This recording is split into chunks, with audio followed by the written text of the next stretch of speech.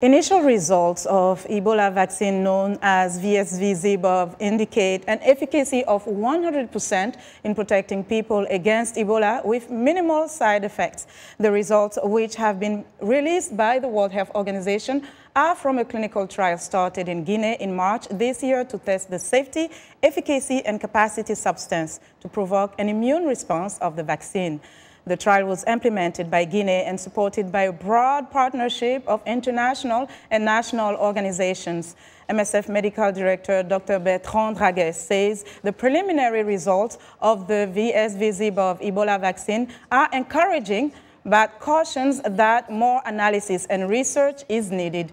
VOA's Carol Pearson recently interviewed Norwegian researcher John-Arne Roettingen about the vaccine. Of course, no vaccines, if you really test them on thousands or millions of individuals, they will not necessarily be 100% effective. But we should, of course, say that this is the signal we get and the data we get from the interim results so far is that this vaccine is fully protective.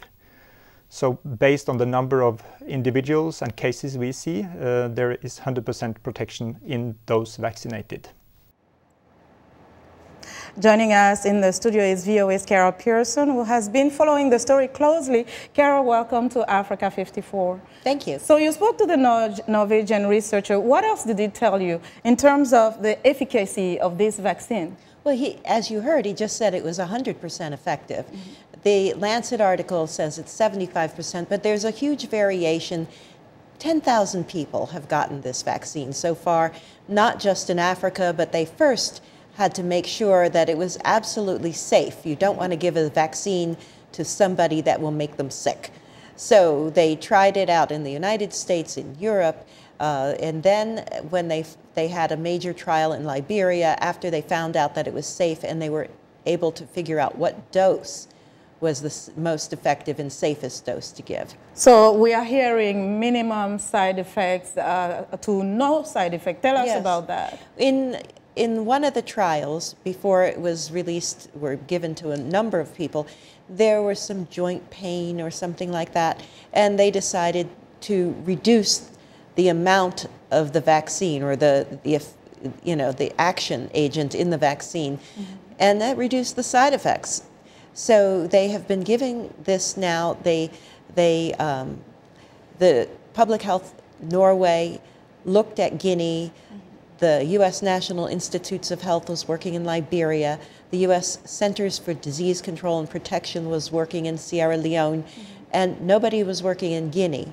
So that's why the Norwegian Public Health Organization decided this is where we're going to go. And the trials were conducted with volunteers. Now, when will it be available? Do we have a time frame in terms of the process before we get to its release? There is still no licensed vaccine, but because this is so effective, and licensing takes time, and you have to go through all these processes.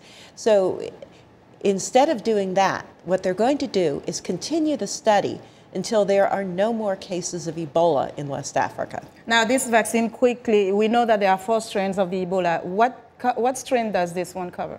Zaire, the Zaire strain. Okay. And that is a very deadly strain, as we know from watching this outbreak. Absolutely. Carol, thank you so much for joining us today.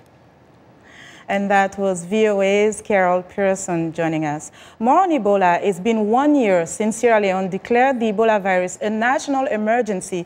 In September 2014, the United Nations created a temporary system to meet the immediate needs in the fight against the deadly virus, which has killed more than 11,000 people across West Africa. It was known as UNMIR, or the United Nations Mission for the Ebola Emergency Response. But now the response team is winding down in Sierra Leone amid concerns about a cluster of possible new cases. The World Health Organization will, however, take over UNMIR's role to ensure the fight against Ebola does not lose momentum.